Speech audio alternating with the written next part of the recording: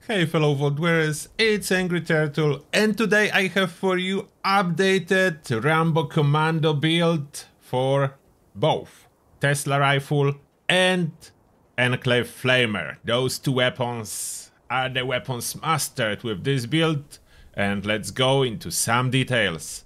First, the special before extra points from legendary perks is as follows, and then the legendary perks. As you can see, I have 20 special added. If you don't have it, it's possible to still run this build with a little bit cut down version. I will let you know what you can cut out. Then I'm using Master Infiltrator for my convenience and taking one for the team. That seems to be working slightly better after last patch. Still not perfect. As well, alternatively, you can put on those two slots fire resistance, poison resistance, or try to get those on armor pieces.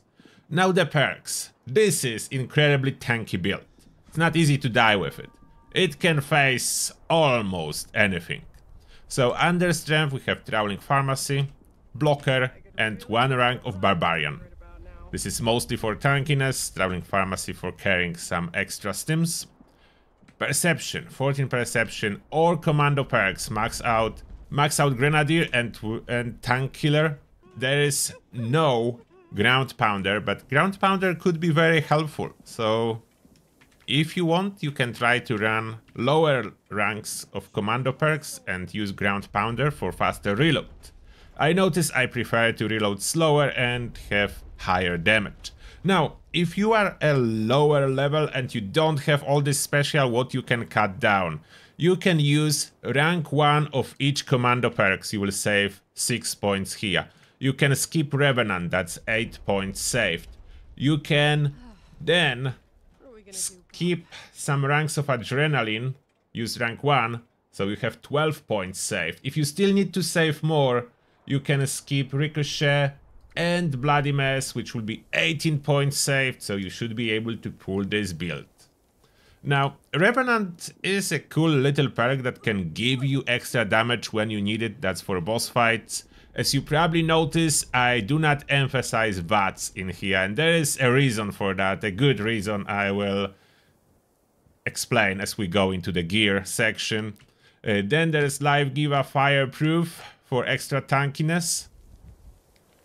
Even if you don't really have any fire resistance, you should be able with this build face most of the fire damage. Then we have Tenderizer and Strength in numbers under Charisma to improve our damage. Then under Intelligence we have 12 Intelligence, patches included, Ned Rage, all Science perks. So those perks for damage, patches included to carry your ammo, as it is all energy ammo. Can be useful to have some extra carry weight. Under Agility, max out Adrenaline for damage, max out Dodgy to tank those enemies, Evasive for extra tankiness, White Knight so you don't need to constantly repair your armor, as we are not sneaking, and Born Survival so you don't need to worry about manual use of the stims. Born Survival will keep you alive at all times. Then, under Luck we have Bloody Mess for even more damage, Class Freak for tankiness mainly, as we want to reduce the side effects of mutations, Curator if you want, this one is not necessary, so that's another point you can save. Serendipity for tankiness, Ricochet for tankiness, and Star Genes to keep our mutations. Now the gear and some extra explanation what's going on here. So we'll be using two weapons, the Prime Enclave Plasma Rifle and Quad Tesla Rifle. Quad Tesla is for events, for tagging. It works with Grenadier for higher arc bounce range. And you can kill regular enemies if you don't feel like aiming this particular day. Tesla Rifle will have your back. You just fire ahead. Everything around dies. That's how it works, and there is no self-damage like explosive weapons. You will not damage yourself. Perfect for events and lazy days. Then for the damage purpose we have Enclave Plasma Rifle with a Flamer mod. any flamer mod will do at this moment. Doesn't matter if it's aligned or not.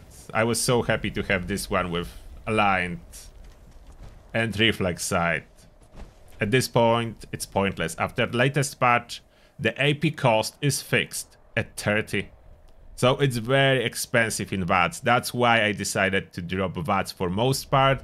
You still, if you spam coffee a lot, like 30 of cans of coffee or so during the fight, it should be able to support this gun in VATS, but it's just not it. Not what it used to be. It's still amazing outside of VATS. I will show you exactly how this build performs in all its aspects. But VATS possible if you have a lot of coffee to burn. And then you can just swap one rank of concentrated fire and you can use it in VATS. But for most part, trust me, you will not use it in VATS. You will not be able to afford it. That's the biggest issue. About armor. Unyielding, of course, at this moment, unyielding Secret Service armor. In the future, maybe the new armor that's coming with Expedition will be a better option. But unyielding and whatever other stars. If you can get some extra resistance, that will be cool.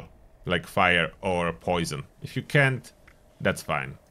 Under apparel, we do need Grocer's backpack. Grocer's backpack, essential, as there is no room for carry weight food perk. And if you wish to carry any coffee or colas with you, you need it. Unless you want to give up completely on food, then that's fine. And shielded under armor, Secret Service for extra resistance and special extra tankiness, perfect. Mutations for this build, I recommend Adrenal Reaction for damage, Burn Bows for extra agility and less fall speed, Eagle Eyes, extra perception and crit damage if you choose to use it. The penalty is just -1 strength, so it's acceptable. Egghead for extra intelligence, Herbivore or Carnivore actually with this build. Either one will work, just take one. Herd Mentality for free special, Marsupial for jumping, Scully Skin for extra resistance and tankiness, Speed Demon for move speed and reload. And this is the complete setup. Now let me demonstrate how this build will work. First, classic test on the super mutants. They are perfect test subject, the representation of the common Appalachian enemy. And look at those teddy bears relaxing. So first, the combat performance on those super mutants. As you can see, they will die rather easily when adrenaline ramp up. It will be even easier. When using Enclave Plasma Flamer, you are basically immortal as it's a vampire. If you have vampire, if you have different effect, you are almost immortal. For most part, your stim packs will keep you alive. And I will show you exactly how well tankiness on this build work. Let's ask those super mutants for some help, and I will even switch a weapon as with the vampire. Even if I'm just holding it, they cannot touch me at all. So let's provoke them a little bit. I'm switching to Quad Tesla at this moment. I'm intentionally not killing them.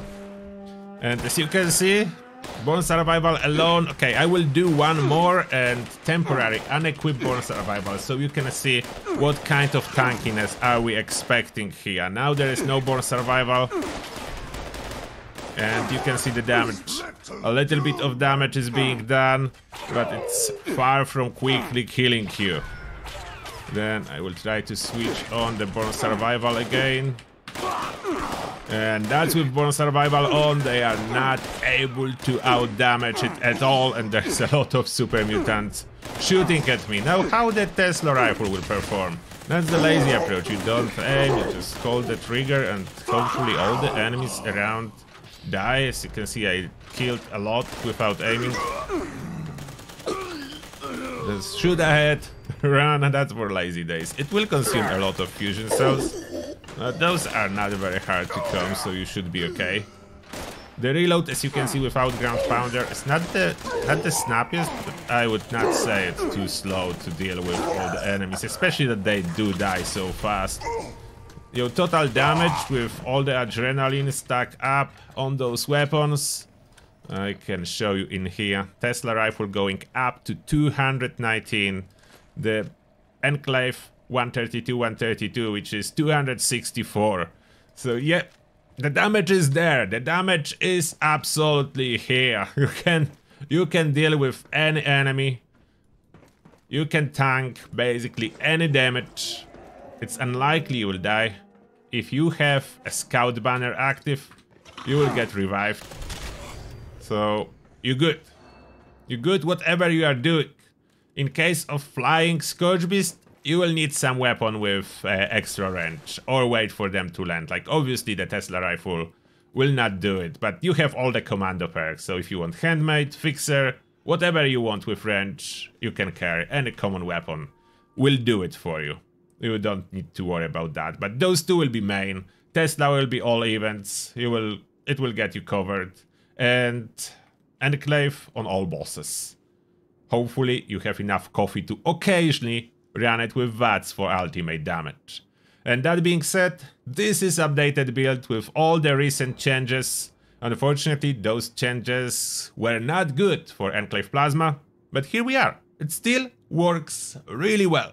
And let me know what you think.